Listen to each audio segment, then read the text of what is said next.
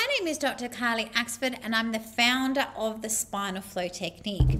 I want to speak today about the 7 gateways of the spine and the assessments that we do to determine if there's a spinal blockage that's present in the spine and the nervous system. So if you have a look at the spine here, this is the spine. We've got the top through here and we've got the bottom. And if we hold it up this way, you can see the front and the back. So the 7 gateways of the spine are 7 different regions of the spine. And so we can start at the bottom. If we start at the bottom with the coccyx, the tailbone, that's called the base gateway. And the tailbone, when the tailbone tucks under, it shows us that the body's in fight flight. So we've got a specific gateway assessment that we can actually do with our clients to see if their body's in fight flight. The next gateway that we have is called the foundation gateway, which is the sacrum, the ilium. This is the foundation gateway through here. Pelvis. The foundation gateway is number 1 cause of pain, like back pain, sciatica, is from a blockage in the foundation gateway. So I teach my students and my practitioners how to do an assessment on that foundation gateway to determine if there's a spinal blockage in there.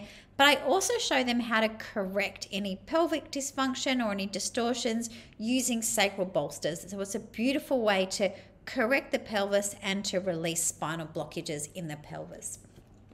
We do an assessment for the lumbar spine. So the lumbar spine through here, so your low back area, that's the power gateway.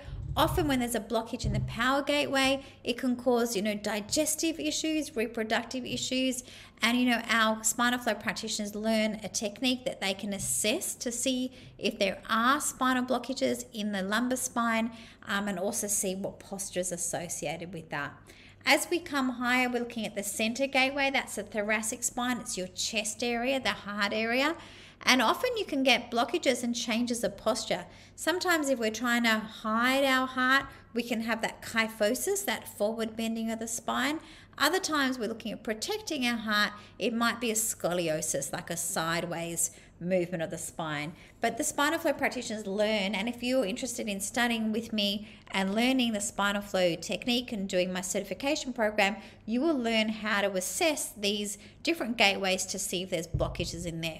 As we go higher, the lower part of our neck is the passion gateway. The reason I call it the passion gateway is that's passion. It's our voice. It's our expression in our life. So that's the passion gateway. Often if there's a blockage in there, it means our heart down here is not connecting to our brain. So when we've got freeness and no disconnection and no blockage through there, it means that we can live life through our heart as opposed to our mind. So passion often is our voice, expression. It's also the area of the throat, thyroid, and the nerves that come out to the upper extremity, shoulder, elbow, and hands. Up the top, we've got our pause gateway. One of the assessments we do for the pause gateway to see if there's a blockage is just turning our head one side and the other to see if we've got 90 degrees. Often, if there's one side that's got less movement, it can be indicative of a blockage in that area. And then up the top with the cranium is the awaken gateway. So there's a little short summary of the 7 gateways of the spine. And know that every single gateway we have an assessment, we have a posture, we can feel to see if there's blockages, and there's symptoms associated with each of them. And that's what you'll learn with the Spinal Flow Technique and the certification program. You learn to understand the spine, the nervous system, the gateways, how to see what's going on, how to do assessments, how to really relate what your client's feeling to what you felt, and how to be an incredible practitioner, and most importantly, help people heal.